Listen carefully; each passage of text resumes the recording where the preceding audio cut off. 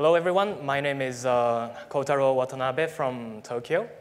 I'm a design engineer, and I'd like to talk about future of innovation through prototyping and story weaving today. Before getting into the details, I'd like to explain a little bit about my firm, Takram Design Engineering. And as the name suggests, we deal with integration of design and engineering at a higher level. What we do, we try to, we do quite a lot of things, including product development, concept development, space design, branding, etc., workshop and lectures, things like that.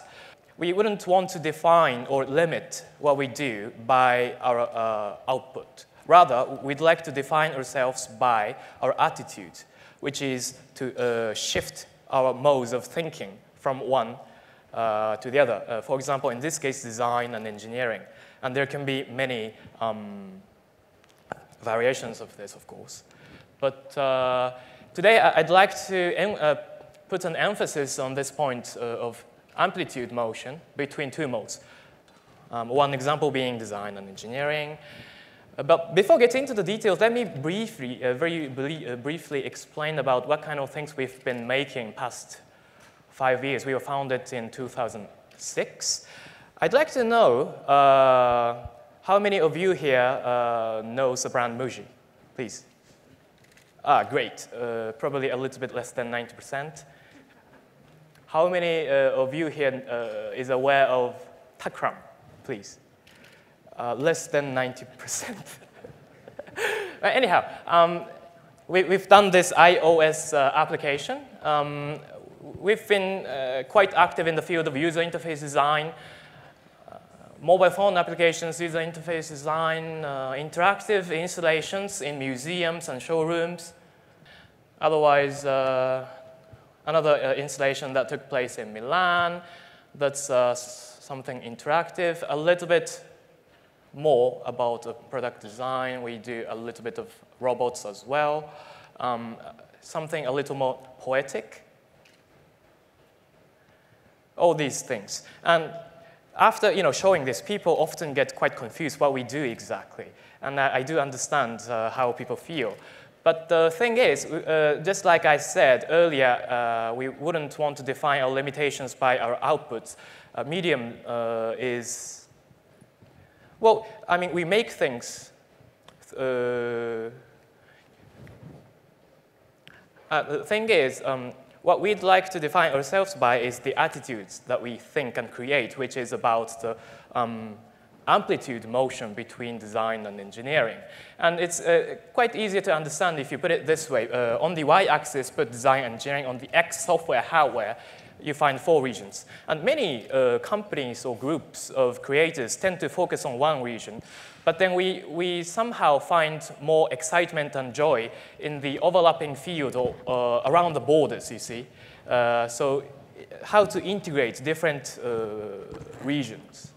That's our theme, in a way. I'd like to put an emphasis on 3 points today. First one being prototyping, the physical aspect. And the second one, story weaving, which is about conceptual prototyping. And the third is the interaction between them, interaction between physical and conceptual, or prototyping and story weaving. And when I say amplitude motion between two modes, it could be any two modes. Obvious example is design and engineering. It could be about physical and conceptual, right side of your brain and left side, probably creativity and logic. Prototyping and story weaving, of course. And oftentimes, answers emerge in the after image in the transition. It's not on one side, but in the middle, probably, in motion. So what we find, we often find solutions and answers that emerges in the after image, in the pendulum motion. Right? Answers are found in forms of context, rather. And in order to explain to you a little bit about what we do in terms of integration of design and engineering, I'd like to show you one example. This is one of our latest works exhibited in Detroit Motor Show, Toyota presented a new concept car based on Prius, envisioning 5 years future. The concept car is called NS4. And this is a small video. And I believe through this, people can understand more or less what we do. And while I distract you guys by the video, I'd like to take a photo of you.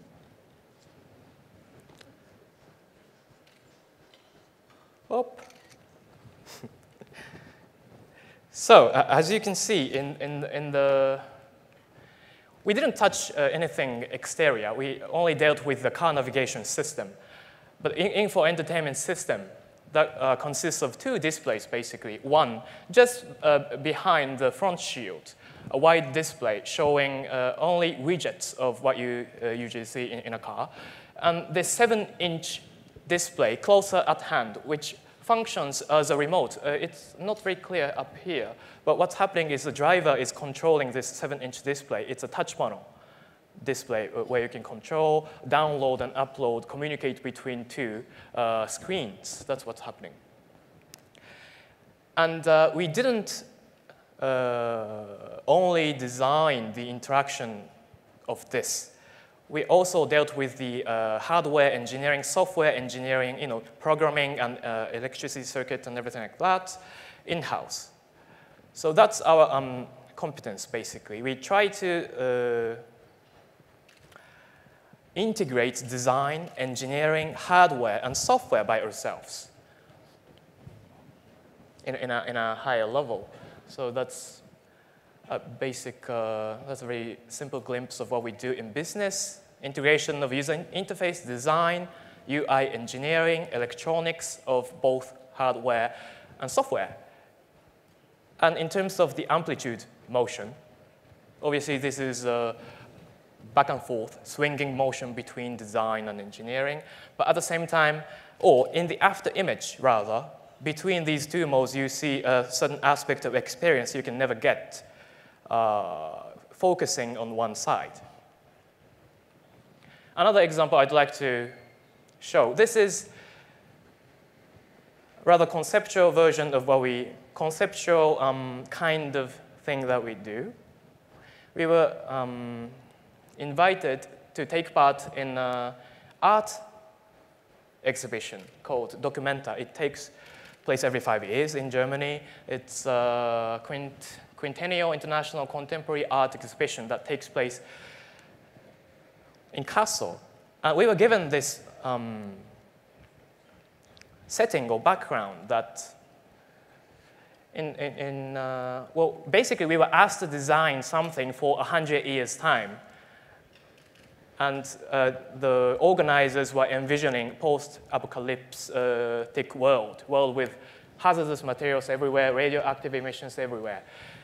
And we were asked to design in such a setting a water bottle in 100 years' time, a water bottle. Rather than designing a conventional bottle, we started to brainstorm around what we can do around water.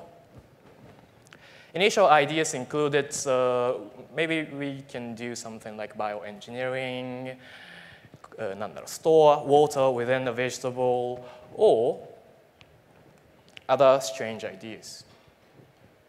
Catalog of trepidation. But then we asked ourselves after a while, what is a bottle of completely different paradigm? What we can do to get rid of our restrictions in our mind and design something completely new. And after much consideration, we reached this idea of, rather than designing a conventional bottle, we decided to convert a human body into a water bottle-like system. You see, these are actually a series of artificial organs to be implanted within human bodies that converts your body into a water bottle-like, water recycling, self-sustaining system. Well, human body is like that from the beginning, but then much more efficient. So all these will be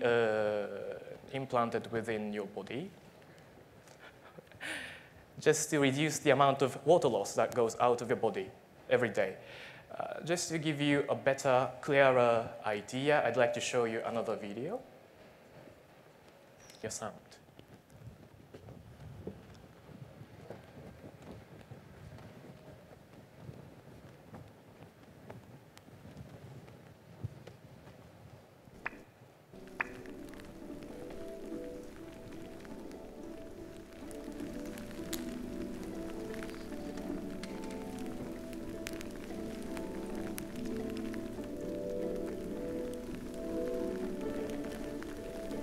You see, human body requires 2.5 liters of water every day. We intake from drinking and also eating food. And we lose water through 4 different routes, which are feces, urine, perspiration, and moisture out of breathing.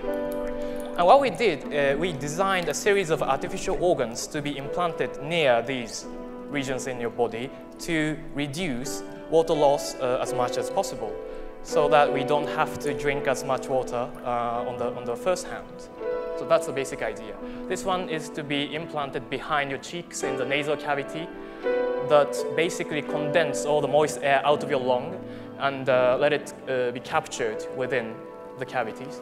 And all the air you exhale from your nose, it's going to be completely dry, and all the moisture is kept within your body. This one is to lower your body temperature by converting the heat energy into electricity.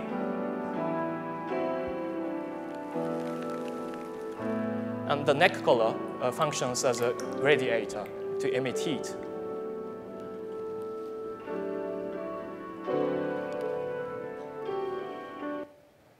So that's basically what we designed. You see. These go into behind your nasal cavities. This one is to be put in the veins in your neck, the radiator behind the neck. These are eggs, candies that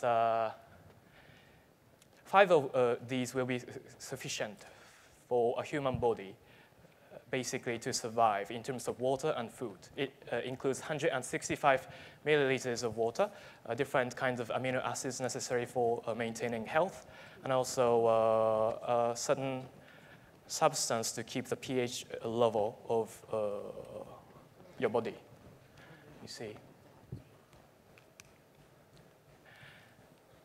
And please don't get me wrong, I'm not a mad scientist or anything. This was just a conceptual exploration based on science and engineering. But we carried all this to Germany. I believe you can imagine the custom nightmare in airport. But so here, I think somehow you can observe the process, what we dealt with in the amplitude motion between prototyping and story weaving. In other words, this was purely our self-funded exploration out of usual client work. And I think we have to do both, basically. Any business that you do, people need to somehow focus on both 2 aspects of, I don't know, creation, if you're working in a creative industry, in order to somehow envision future. So what emerges among the 2 is the future vision in our case in this. Now I'd like to tell you a little bit about what we do in workshops and lectures. Since 2 or 3 years ago, we've been very active in the field of training for creative industries and businesses. You see, we've been doing quite a lot of creations in different genres, but then, we gained a lot of knowledge and methodologies, invented them ourselves, and decided, okay, why not share this with the entire industry so the entire industry will be more flexible. So that's what we've been doing recently, various kinds of lectures and workshops, mainly with universities and high-tech companies. And the theme is on story weaving. Story weaving, by story, I don't really mean once upon a time there was a princess kind of story. Here, what I mean by story is the ultimate philosophy for running a project, for a group of people, if there is a shared concept. what is story weaving? It is about prototyping a concept, just like you prototype a physical object, just like you play with clay, you can play with concepts as well. Because what's important is to create while story weaving and to weave a story while creating. One shouldn't come before the other. It should be a mutual, interactive, cyclic activity.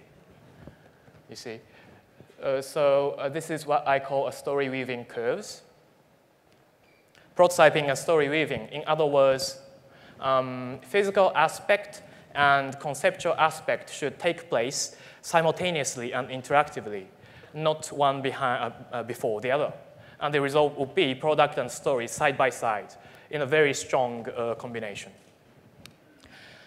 To weave, basically, you have to have both warp and woof, the vertical and horizontal. Here, by this I mean the conceptual and physical simultaneously. And by being able to share a story, you can make all listeners storytellers. If you're working in a project, working in a company, even if you're an independent person, you have to work a lot with external people. You need to make everyone a storyteller. So that's what we do. And I run a lot of trainings for companies, but this is one example that I've been doing since 2 or 3 years ago. It's a workshop for in-house designers and engineers of Japanese companies such as Toyota, Honda, Sony, Panasonic, etc. We gather 20 or 30 designers and engineers from different industries, let them form a group of 3 beyond affiliations, basically. So a car designer of Toyota and a camera designer of Sony could end up in the same group and start collaborating. That's basically what we do in our workshop. And we let each group ideate, prototype, and make a final product. Let them film or photo shoot the final product. And we publish a book based on a series of results that was yielded through the workshop. For example, this is a collaboration among a designer from Panasonic, Ricoh, and Kokuyo, if I remember correctly. As you can see, there are 2 umbrellas, plastic umbrellas, seemingly ordinary, but then when there is an overlapping region, there emerges a rainbow out of the overlapping region. So each product has a very unique and profound story behind it, but today I'm not getting into the details. Instead, I'd like to play a little interactive game with you. One of the methodologies or activities that we do in the workshop. By the way, this is a book I published 2 years ago. Please, if you log on to Amazon, the Japanese version, you can click on buy now, and you can buy now. Well, we explore around a lot of different methodologies and techniques in order to basically form ideas and converge and things like that. Today, I'd like to share with you tangent sculpture, one technique that you can utilize in order to expand your mind before actually making a concept. This is something you do when you only have a keyword before actually making a concept, okay? To explain in a very simple way, it's an art of narrative without saying. In simpler words, it's an attempt to try to explain something without saying its name, you see. There is a result of tangent sculpture. So what I'd like to do with you all today is to do a little game instead of actually writing the description. So you can have a good understanding of this. I have a slight anxiety if people in the back can read what's on the screen. The characters are a little bit small. But would you all mind standing up, everyone? What I'd like to do is to show you, an explanation of an object. I'm going to explain about an object. When you know what it is, don't say it aloud. Don't let your neighbors know. Just meaningfully smile and sit, right? So that your neighbors wouldn't know the answer. It's a quiz. It's a quiz. You see, I'm going to explain about an object. So it is often a cylindrical thing that has a bottom, but not a top. It's a hollow vessel when standing upright. It's got a limited closed space towards the center of gravity. It's capable of maintaining fixed amount of liquid within Earth's gravitational field without dispersing them. When its interior is filled with air, we call it empty. But even in that situation, its silhouette is elucidated by light, and its quality and quantities can be understood in a quick glance without instruments. No one yet? Oh. When snapped by our fingers, it vibrates and emits to become a source of sound. It is at times used as a signal, and rarely as a module in music, but its reverberations surprises our ears as it manifests a level of self-satisfaction that transcends function. Well, it's nothing difficult. If you think you know the answer, probably you're right. It can be placed on top of a dinner table. Yet again, it can be grasped by a human hand, and it often slips out of a grasp. Oh, quite a lot of people sat down around there. Some people in the front, some people in the middle as well, but people seem to be lost. Let me ask someone who is still troubled if you've got any idea how everyone's escaping.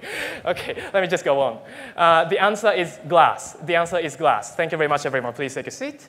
The answer is glass. So what's going on here? We asked all the designers and engineers to basically take part in an attempt of trying to describe a glass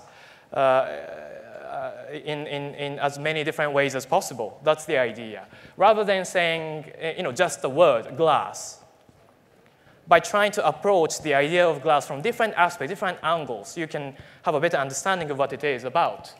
You see, this is not just a poetry. It's a very design thinking-wise, interesting way of approaching things. For example, the first paragraph refers to a formative aspect. And the second one, a physical. It's not mutually exclusive, but please forgive.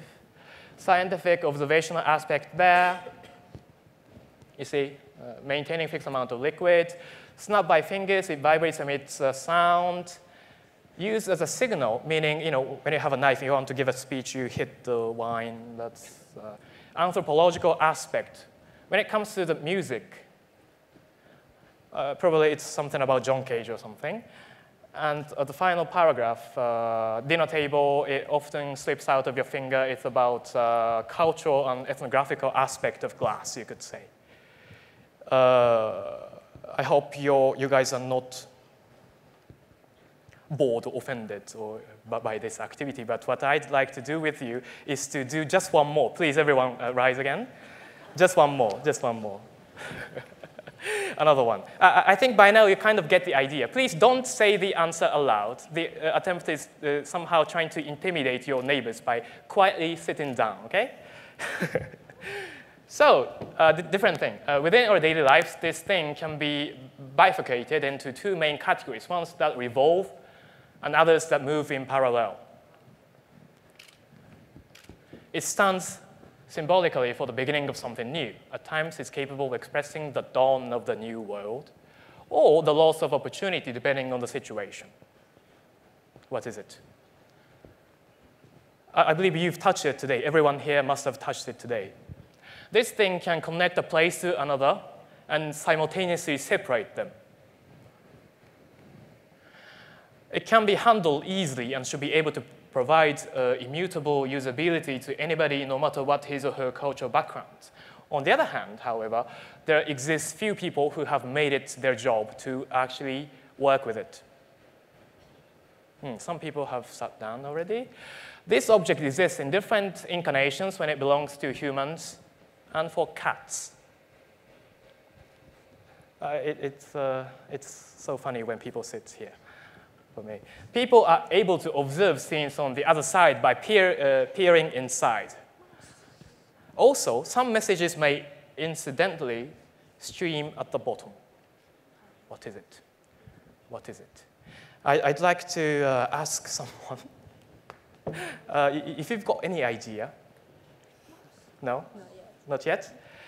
I'd like to ask someone who has already sat down if you happen to know the answer. Yeah. Is it an eye? It's not, I'm afraid it's not an eye. The answer actually is a door. Thank you, everyone. Please take seats. It's a door, you see? Bifurcated into two main categories, one that revolve and move in parallel, you see? Ordinary door can be a revolving door if it's got a hinge. It stands symbolically for the beginning of something new, open door, closed door, symbolical meanings there. This thing can connect a place to another. It can be handled easily. There are people, professional people who handle doors, right? Doormen. That's what's being explained here, right? Exists in different incarnations with a human. For cats, you see, there is a door within a door, a small hinge intended for cats. I don't know how to say it in English. A peephole in the middle.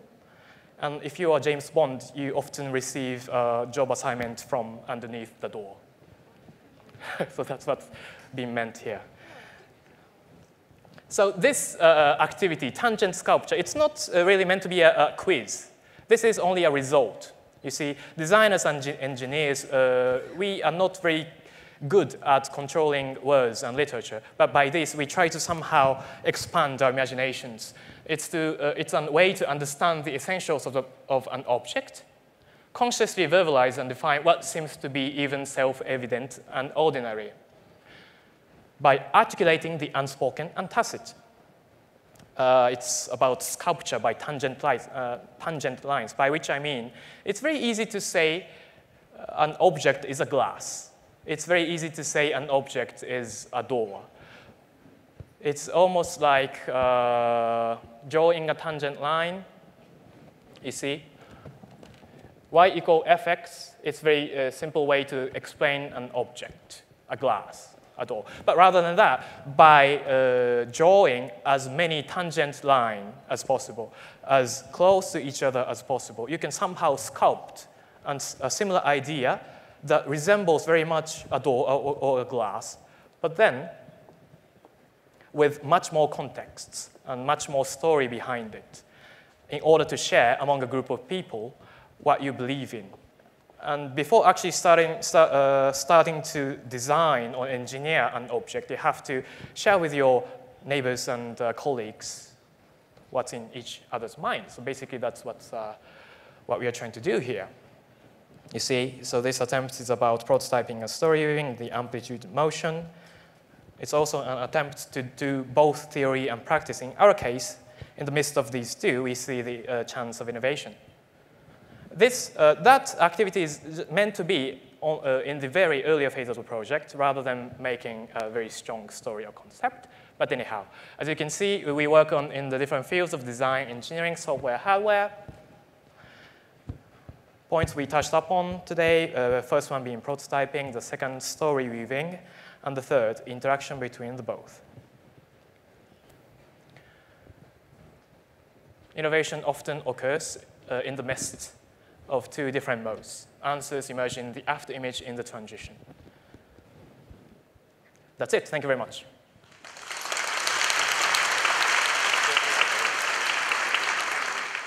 Well, thank you, Kotaro, for a very thought-provoking presentation. Thank you. Now we have time for a couple of questions. So does somebody have a question for Kotaro? Yes, gentleman back there. I just have a quick question about the tangent sculpture. Yes. Because how did that actually help in the design process? Could you give like a real-life example of maybe saying something different about a glass or a door actually help in creating something that is different? Yes, thank you for that question. Basically, if you work in a group or a larger enterprise or wherever, people basically have different minds and slightly different purposes, even if you're designing a single product. For example, different mindsets for people in different departments. People in the design department, engineering department, someone is from the marketing. And everyone, even though they are making the same product, they slightly have different will and purposes somehow. And before actually, designing things, it's very essential to somehow export all your thoughts, to spell out, to somehow get everything out of your mind, because we tend to believe that people around you believe in the same thing, but we don't. There isn't such a thing as mutual understanding in a perfect sense. And what's very important is to see the wide variety of our imaginations. For example, if you're in a company and trying to design something like an iPad application, innovative iPad application in the touch panel era or something, no one really knows what a touch panel era really means. And designers and engineers regard this thing as probably a completely different thing. So the idea is to somehow spell out everything you have in your mind beforehand, before actually the misunderstanding is amplified later in the project. This is meant to take place in the very earlier phase of the project, before actually making a strong concept or story, if I've answered you correctly. Thank you. Another question? Well, I have one. I'm always trying to get my students to weave stories and tell stories. Right. And I find that that's one thing they really struggle with. You know, they can make models, they can draw, they can do a lot of great things. Do you have any ideas for them on how they can develop their ability to story weave and story tell? Are there things they can do to enhance that talent? Well, when interacting with students, I find that a lot of students tend to put all their concept within their product or their idea. And on the other hand, what I believe or a firm does is to separate your story into two aspects, one being the trunk of the story and the other being branches, as in a tree. You see, you shouldn't put a lot of things in an idea. You should eliminate all the details and just stick to the most important aspect, which should be the trunk of the story. And all the branches, everyone else can contribute to in their own manners. And that's when a story is shared among people. You can somehow resonate to someone else's story because you can grow upon your trunk, your own branches. So a story is not a one-way communication, it's rather a mutual building. It's something that's formed among a communication, through a communication, I would say. So for students, I would recommend to eliminate the detail, as much details as possible, and only limit your idea on the trunk. Leave the branches to be built by other listeners, if you like. Thank you very much. Thank you. Okay, can we have a round of applause for Kotaro? Thank you very much. Thank you.